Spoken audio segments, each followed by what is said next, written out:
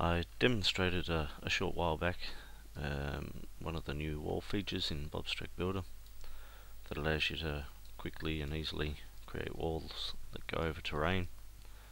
I've been working on that code a little bit since then, and one of the things that I think people will find useful is the ability to change this shape along the length of the wall. I'll just drive down and look at our wall here. What I'm going to do is add a shape here. We'll tell it to change the shape, and we'll just move this out and fatten the wall a bit. You can see there, as it's getting to that point, it blends from the previous shape into the new shape and continues that new shape for the rest of the length. So that's going to be useful in itself for creating different and weird designs, whatever you want to do with that. It can be used for doing buildings. You can I don't really think it's the ideal way, but you could use it to cap the end of the walls off by adding one very close to each other and bringing these top points right down. I've done that in my current Eastern Creek track, but it's not what I consider an ideal solution. There will be a better way of doing wall ends in the future. So that's part of the change that I've recently coded in. Another change is the ability for this particular shape that we're moving is to change the material that it uses. So if I just create another one in here and tell it to set the material, come back to this one, tell it to set the material, and say we select,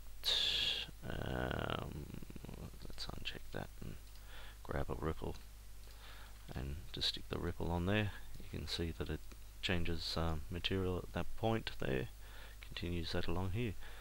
So you can move them along and stretch it, move back and forth. That too with the shape on it as well. So you could go back to this one, change the shape and move that shape back in so it looks more like a wall. So it's quite useful, and of course all of that is still node driven, so you can make adjustments and it will still go up the terrain and sit on the terrain. So pretty good features. That'll be very useful for putting advertising on your walls without having to redo the whole wall. You can just add a couple of surfaces, add the advertising, and away you go. Some other features that I've added, I'll just remove this wall and create a new one here. And I'll remove the bottom 2 points, go to the materials, remove the couple that got mapped back there, grab our ripple and change it to a ripple. We'll go back to our shape, because at the moment this is sitting above the road,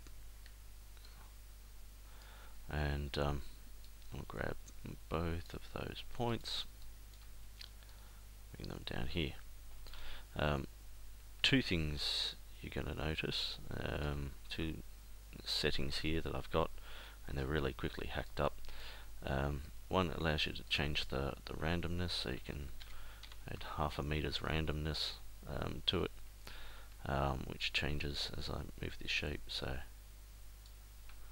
it gets new values. This is obviously exaggerated. If you wanted to build a wall and add a little bit of randomness to it, you can make it 10 centimeters worth of randomness, and it's a much more subtle effect. That randomness will occur on each of these points here. So as I move that out, you can see it sort of jiggle about to new random settings. Aside from that, you've also got this grounded option.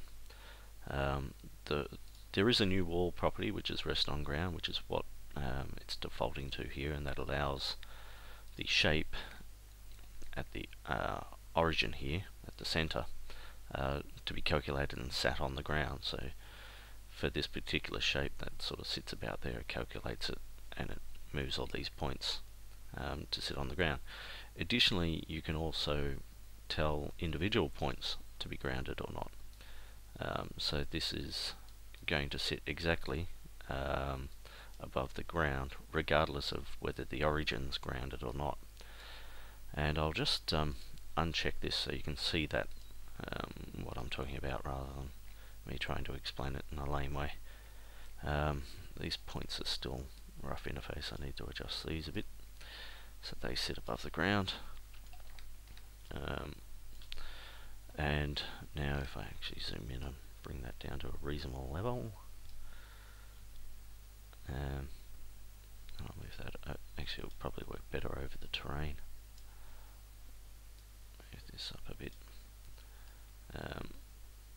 You'll see now that the bottom point actually rests on the terrain, but the top point, rather than going up and down with the terrain as well, is sorry, once I uncheck that, is going to sit above things as well. I'll better do a better shape here so you can see what's going on. So we sit that around about on the ground, sit this above the ground. We'll remove its randomness at the moment, and we'll come back here. Flag this one as being grounded. There, that finally demonstrates what I'm trying to get at. So the top part of your fence will remain straight from that point to that point, regardless of the terrain underneath, whereas your bottom point will always sit on the ground, which is important when your texture has shading near the ground. Where your wall texture has shading near the ground, you want that to sit nicely on the ground rather than through the terrain. So this does it, this sort of setting does it, that effect a lot better.